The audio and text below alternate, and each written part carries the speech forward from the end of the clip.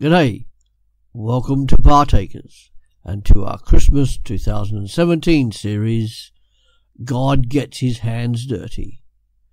Come on in. Today we start off with the Messiah's identity, reading from Isaiah chapter 42, verses 1 to 9.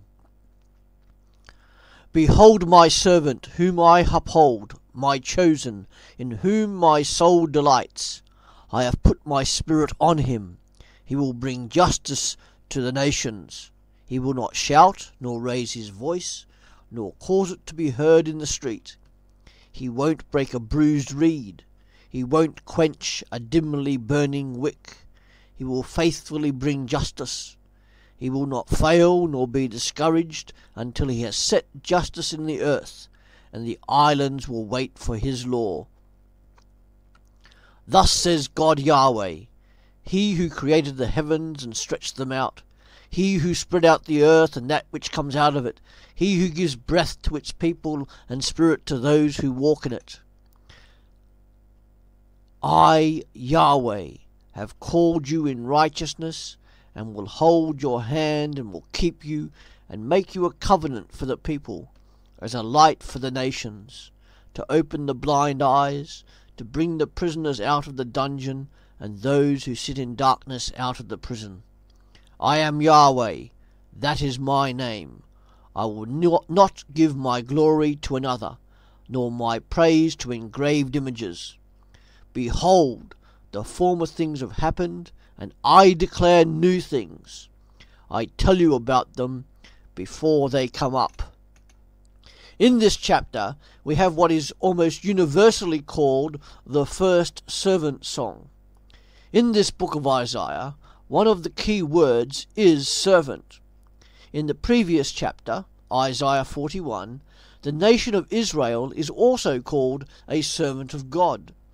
Isaiah himself has been called a servant of God, back in Isaiah chapter 20, verse 3. However, here in chapter 42, it is as if the phrase servant of God has taken on a new meaning, someone who is unique and special. God himself is speaking and announcing my servant. By looking further into what God says, we know that it cannot be Israel.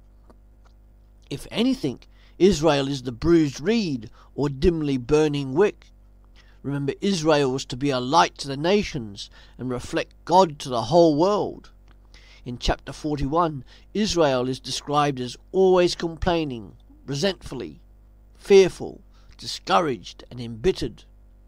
Later on in chapter 42, Israel is seen as blind, deaf, and disobedient. So this is not an ideal that Israel was to aspire to, but rather one person who would be God's response to Israel's failure and weakness. So what does the rest of the passage tell us of the identity of the servant, the Messiah whom God would send? We get a clue in verse 1 to 4. This servant will bring God great delight. This servant will be gentle, quiet, faithful, and encouraged. This servant will have God's Spirit upon him, and this shows that the servant will not do anything in his own strength, but would rather and will rather rely on God's strength to persevere. All the things Israel were to be and do, but had not. Therefore this servant was the opposite of Israel. The key word for this servant is justice. He will bring God's justice to the nations. Isaiah 42 verse 1. Faithfully bring God's justice. Isaiah 42 verse 3. And set in place justice upon all the earth, and not just any justice, but God's justice. Chapter 42 verse 4. And justice in this context is God restoring order to the whole world against the ravages of sin and decay. Additionally, this servant will be a covenant and a light as he is called out in righteousness. This covenant implies that God will provide welfare for all people, and by the light of this servant shall all the spiritually blind see, the spiritually dead made alive, those captive under the power of sin will be freed, and those in spiritual darkness will see the light. Through this servant, God will reverse all damaging effects that sin has caused the world since it entered into existence, way back in Genesis chapter 3. This servant will provide freedom, self-respect, and justice for all. Firstly for Israel itself, and then for the whole world. And how do we identify Jesus Christ as this servant? Perhaps the best example to use, looking back with New Testament eyes, is when Jesus was baptized. Jesus went to John the Baptist, you may remember, and presented himself for baptism. John at first refuses to do it. Matthew chapter 3 verses 13 to 15. He knew that Jesus of Nazareth was the perfect Son of God who had no need to repent of sin. Through his baptism, Jesus identified with all sinners that he came to save. Why did Jesus get baptized?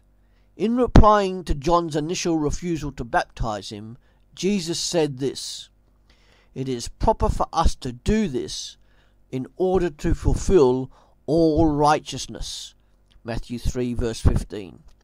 This looks forward to the cross, because it is only through the baptism of suffering that Jesus endured on the cross that God is able to fulfill all righteousness. The us referred to in that passage in Matthew means the Father, the Son, and the Spirit. When Jesus came up from the water, the Father spoke from heaven and identified him as the beloved Son of God, and the Holy Spirit visibly came upon Jesus in the form of a dove. The voice from God the Father ratified Jesus as the Son of God, not a Son of God, as some may claim, but the one and only Son of God. This harks back to Isaiah 42, where God called the servant a delight, and the Spirit would come upon him. Tomorrow we will skip forward to Isaiah chapter 49 and discuss the mission of this servant Messiah. You may like to read this passage beforehand. Thank you.